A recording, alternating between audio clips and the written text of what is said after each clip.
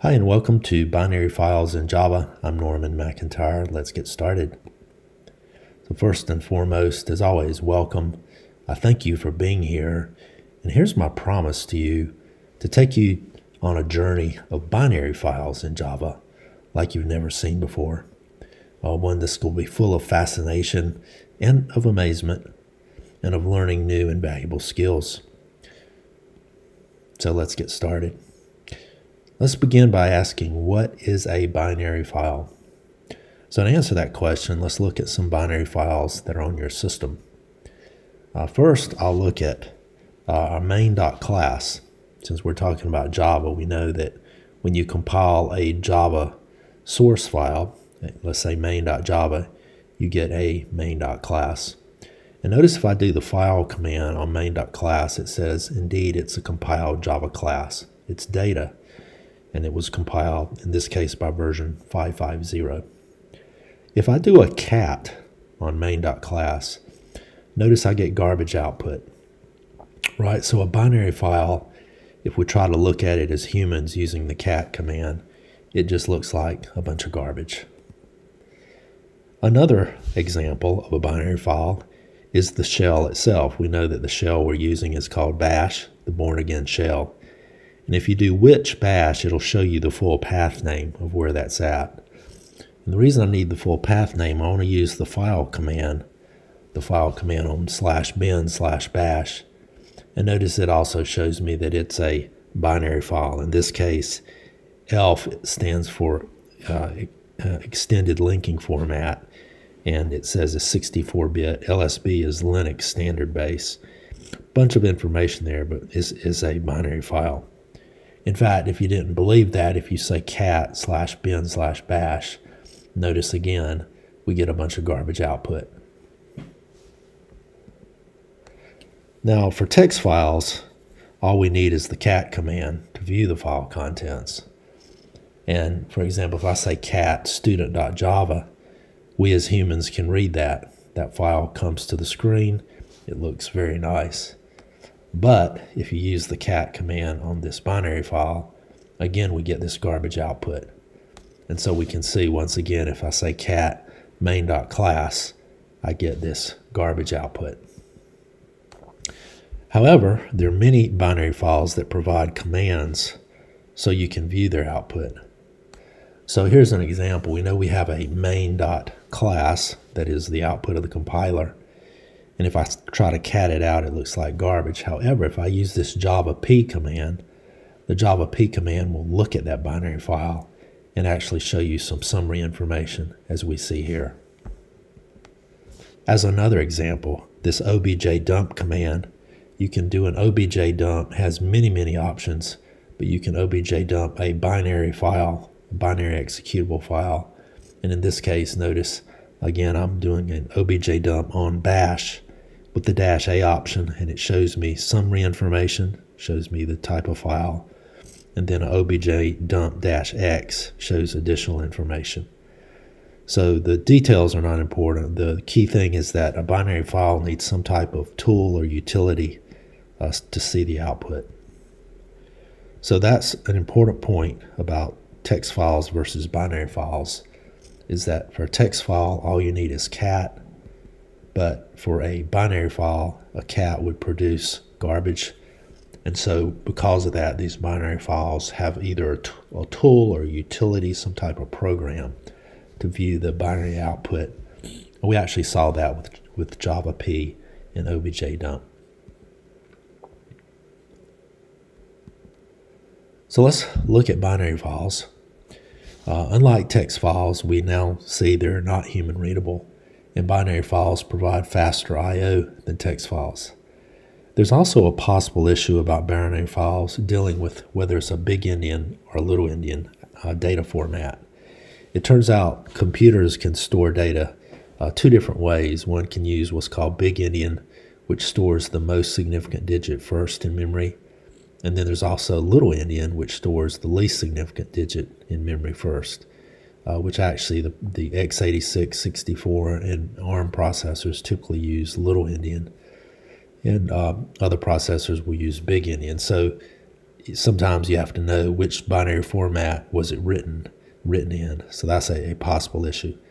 We're going to find out Java abstracts us from that by using some of the classes. But if you go down low enough, the big endian versus little endian is a issue with binary files. So let's write some Java code. We'll write and read a binary file. So let's begin with the binary file output. So we're going to use java.io.dataOutput. This is an interface. We know an interface has methods that we can call and other classes can implement them. Just want to highlight some of the methods here. Notice you can write out characters. You can also write out UTF, this Unicode text format, which we'll use for writing out strings. Notice you can write out Boolean, you can write out bytes, ints, shorts, longs. You can write out floats and doubles. In other words, these are the primitive data types in Java, and this java.io.dataOutput allows you to write those primitives out.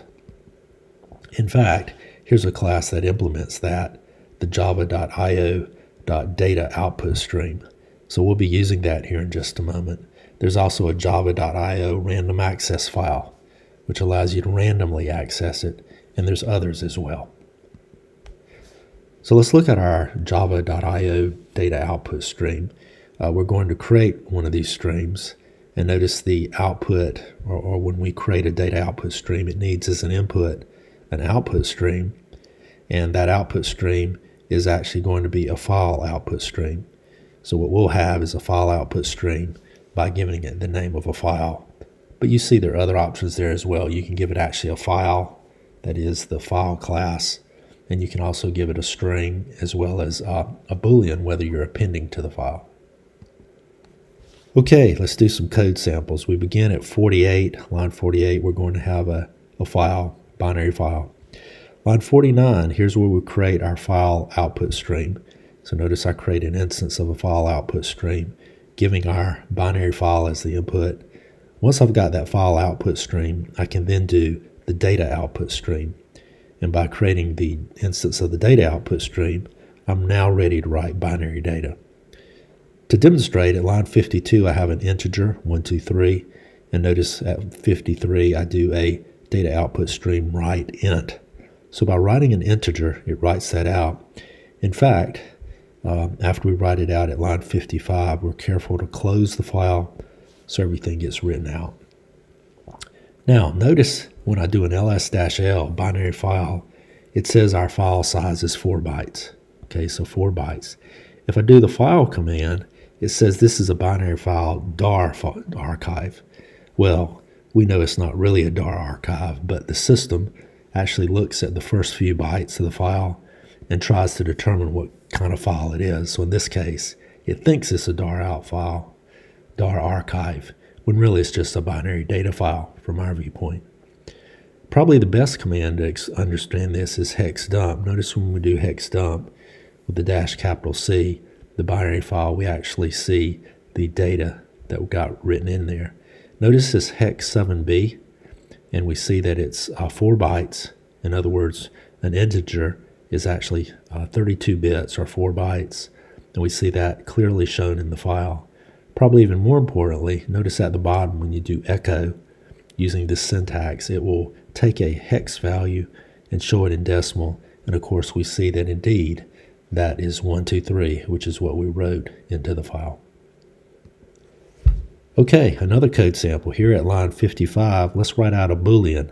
So 56, we do the data output stream .write Boolean, and notice now when we do an ls-l, our file size is 5, and in fact when we look with our hex dump, we see that we now have a 0, 1. Well, the 0, 1 is a true. It represents true, which of course is the value of our Boolean flag. Okay, another code sample. Here at line 58, we're going to have a string. And notice this one at line 59, we're going to write UTF. So we're basically saying write this Unicode text format. And notice our file size increases now to 12. Okay, so it increased to 12. And in fact, you can see with when we do the file, binary file command, it now thinks not only we have a dar archive, but it has a label associated with it. Now again, we know this is not true. We're just writing this data, but the system thinks it's this particular file with that particular label. Probably the more interesting one is hex dump.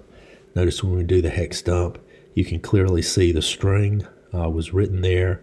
You see the internal format of the string, and you can actually see the HELLO inside that binary data. Let's do one more. Here we'll write out a double. So notice at line 61 we have 3.14 as a double floating point, and at 62 we say write double. And when we write that out, notice our file size increases by 20. And in fact, you can see we have in there after the hello, you see there's some other binary data, which is actually the representation of the double value. Okay, we've got binary output. Let's look at binary input. So here we're going to use the java.io data input interface. So this interface has essentially the opposite of the ones we just saw. Instead of writing, we can now read. So you can read characters, you can read UTF, which for reading strings, read Boolean, read byte, read int, read short, read long, read float, read double. In other words, we can read the primitive types in binary. So let's have the java.io data input interface. It's implemented by this data input stream class. It's also implemented by the random access file class and others as well. So we'll be using this data input stream. Notice what it wants when we create an instance of it is an input stream, which in our case we'll be using the file input stream. Okay, let's jump into the code. So our first code sample at 66, I create my file input stream, and then at 67, I create my data input stream. Once I've got my data input stream at line 69, I say read int, and to prove that we read it at line 70, I print that out. And notice it shows indeed when I run this, the value is 123. Okay, we've read the integer value. Now let's try reading the Boolean value. So at line 72, the data input stream read Boolean, and at 73 we print it out, and indeed we find true. Let's do another one. Here we'll read UTF. So we want to read the UTF string, and notice at 75 I read it in and then print it out at line 76.